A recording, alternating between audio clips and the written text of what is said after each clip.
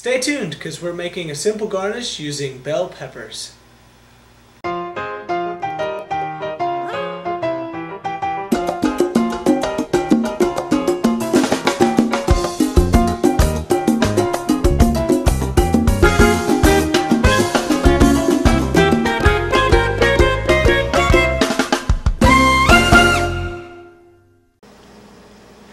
So the first thing we want to do is cut off the tops and bottoms of each of these peppers. Now that I've got the pepper cut in half, I'm going to cut the flesh away from the skin as close as possible.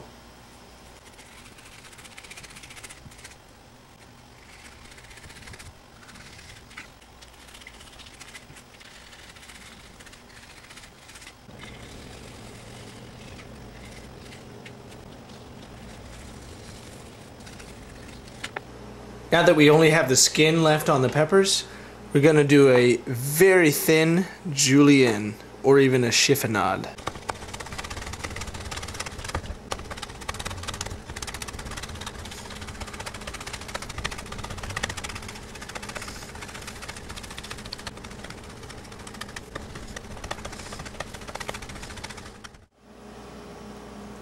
We're left with a bunch of thinly sliced peppers.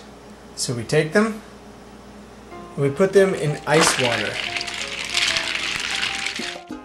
So as you can see, an hour or so in ice water causes the peppers to curl up nicely, creating a nice garnish for fish, steaks, or even pasta.